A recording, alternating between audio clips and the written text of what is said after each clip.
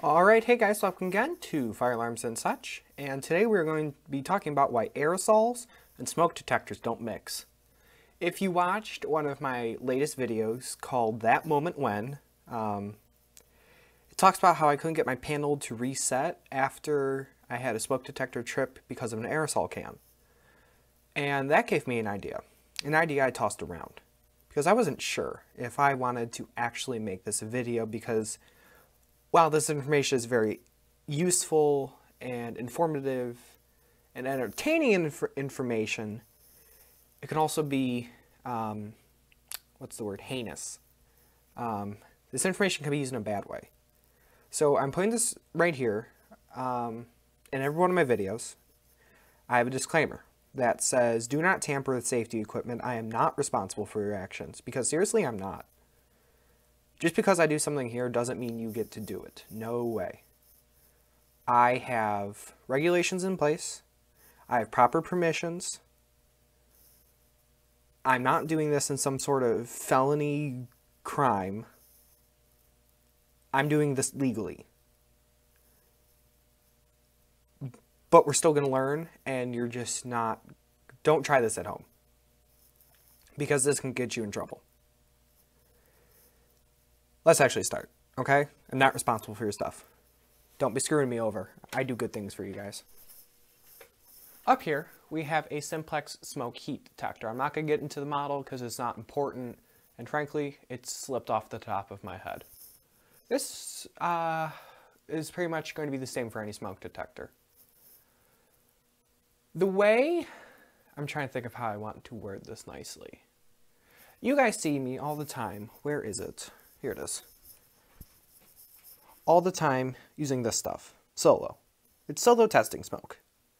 And you're probably thinking, oh, why is it so special? Honestly, it's not. It's got some chemical properties to it, but the main thing is it's designed to mimic smoke particles that are enough to get into a chamber, disrupt the chamber photo sensor, and trip an alarm. That can be done with a lot of things, not just special testing smoke. But today, I'm using a can of popular hairspray. Ta-da. Because you know what? It works the same way. And there have been so many instances where, I'm sorry guys, I'm going to call you out, but in boys' locker rooms where they do axe bombing, which I've never understood why that's a thing, but I guess it is. And they fill the room with aerosol axe. And you know what that's done before? That's evacuated an entire building because someone sprayed axe in a room. And look at, this isn't anything special. This is hairspray. This is basic, run-of-the-mill, fresh scent hairspray. And it's just as bad. Now, yes, I know I'm spraying it right at the detector. But you know what? Just a room full of it can do it. Now, it's not as easy as, say, solo. But it still does it. It still gets the point across. Because you know what? If you stand there hairspraying your hair, and you got your back to a detector, you know what you're doing? You're doing this. That's all you're doing, right at it. Especially in a nice enclosed room. Yeah. You're going to trip a smoke detector. It's trying. It's double blinking. It's picking it up. It's actually been good this time. I got to trip real easy last time. I don't remember what I did differently. You'll do one of two things. You'll either send an excessively dirty trouble to the panel, or you'll evacuate the building. Either way, it's not good. You gotta watch what you're doing.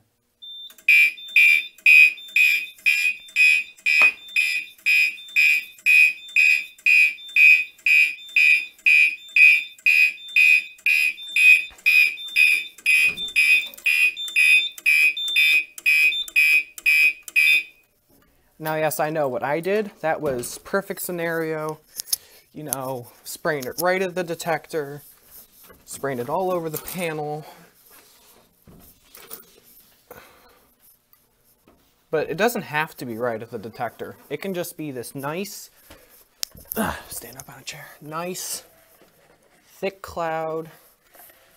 You know, I've seen it done with Lysol cans, you know, cans of, you know, air freshener, and now you know, hairspray.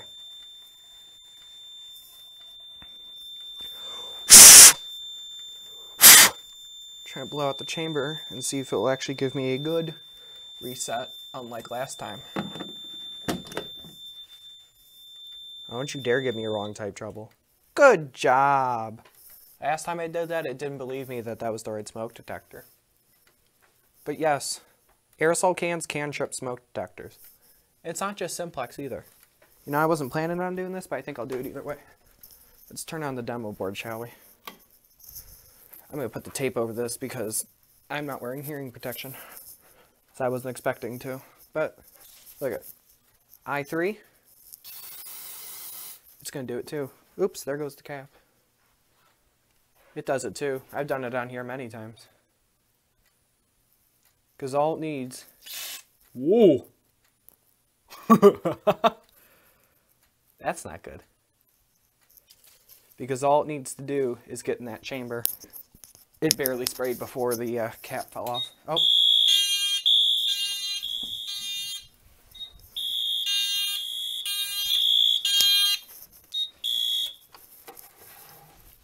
I've seen this happen. It's happened in my own district.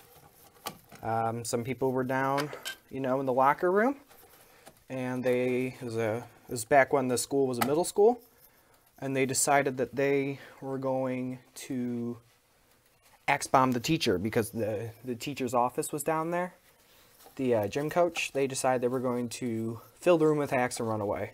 And, well, what did they do? They evacuated the entire middle school. So, I mean, yeah, I did that right. So, I mean, kudos to them, but, you know, that's not good. It happens. So, you know, if you're going to be in a room spray painting, that's another big thing.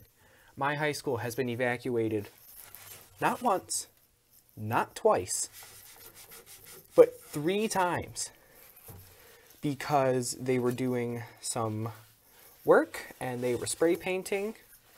The first time was just they were trying to repair some ceiling tiles and part of the wall after a big windstorm came through and pushed something through the roof, thus creating a big hole that let rain in. And they were, you know, repainting the stuff in there. And what they do, they tripped a smoke detector because they're using paint sprayers. Then the second one was right outside my band room. There was a sprinkler head that decided to get a nice slow leak, not enough to trip a flow switch or anything, but enough to create a giant pool of water under the ceiling tile that eventually started flowing all down the walls and stuff. So, you know, what they do? They painted this off the smoke detector. And the third one was they were installing some new cameras, and they were painting where they had run conduit in one of the maintenance rooms. And guess what they did? They set off the smoke detector. You'd think after 3 times they'd learn that there's dust and paint covers for a reason. But, yeah, aerosols and smoke detectors don't mix.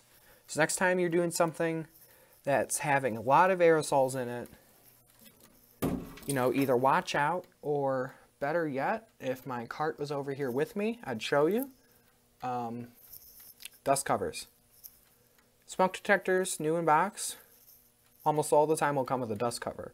Those are meant to be put up when the building's being painted and stuff, so you don't, you know, blow out the fire system every time you try and paint a wall. So, just a little heads up, and, I don't know, some story time. Thank you guys for watching, and as always, have a wonderful day.